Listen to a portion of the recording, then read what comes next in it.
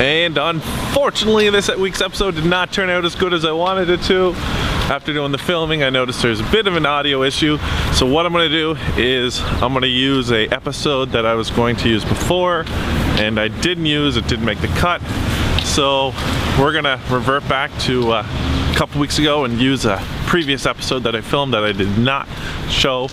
And that's gonna be this week's episode. Next week's episode, it's gonna be from Cape Breton, where I'm heading to today, so I'm really excited, so let's get on with it. Today's goal is to try and capture some images that involves movement of waves or water, very similar to this one. And that's today's goal. I'm taking the car, so I'm going to be staying on more common roads, better maintained roads, so let's see what I can come up with.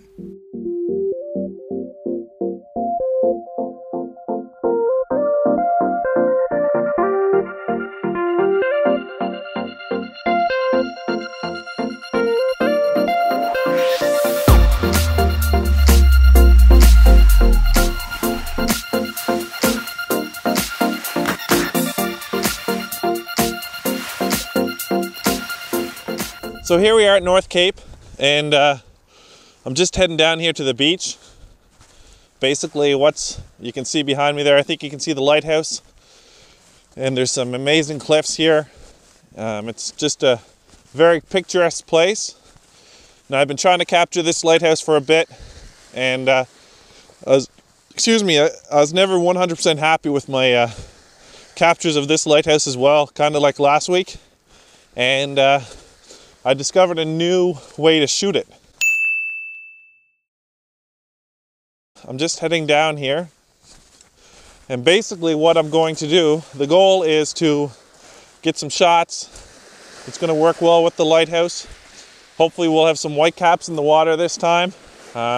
This place is usually pretty good with whitecaps, and I can use leading lines to shoot right up the waves right to the lighthouse.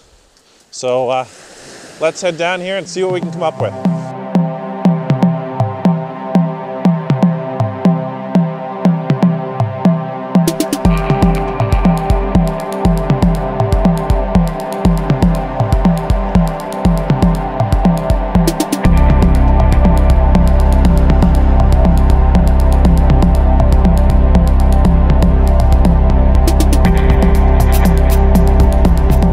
I'm at North Cape. What I'm doing is I'm shooting right up the coastline, and the shot I'm getting I'm very happy with.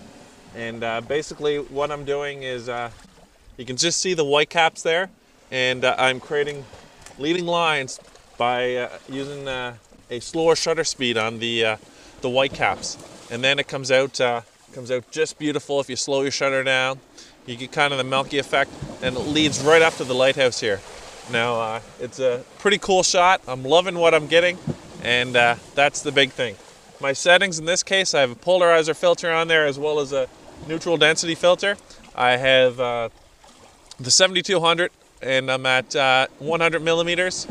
I have, what are my settings? I'm at f14.5 of a second, and my ISO is set to 50. So that's the shot I'm getting. I'm loving it. It's turning out great. So yeah. We're gonna get a few more shots here, and then we'll find someplace else to shoot this lighthouse from.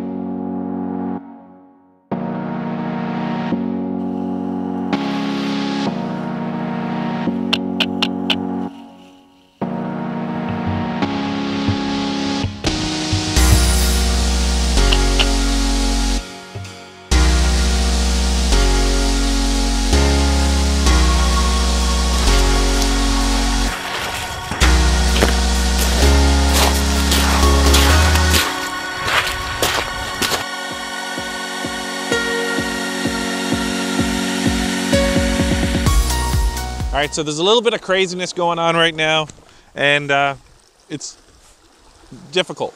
So this way, I got the waves crashing in like that, and I have a slow shutter speed over here.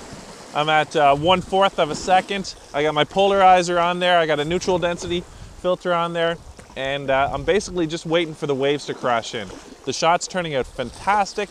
I have the 70 on there, the 17 to 40 millimeter, and I'm at 17 millimeters. So the shots are turning out great. I got sunset happening.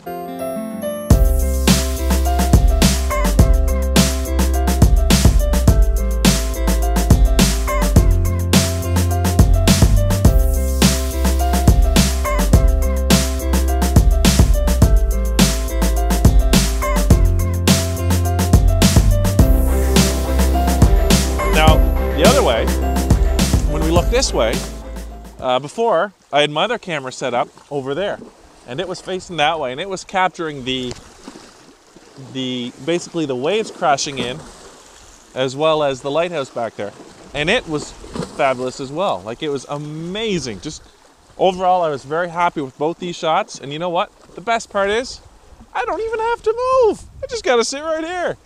It's awesome. But I'm kind of wishing I brought my second tripod today because this place is absolutely beautiful.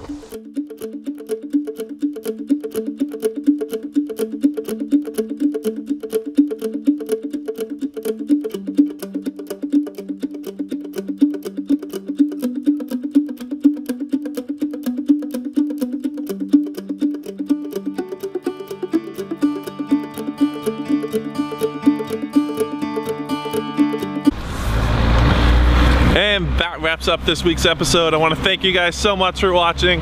Again, be sure to subscribe. Be sure to share this with your friends. If you like it, chances are somebody else you know likes it too. Very muchly appreciate it, guys. Love the comments. And anyway, I'm off to Cape Breton.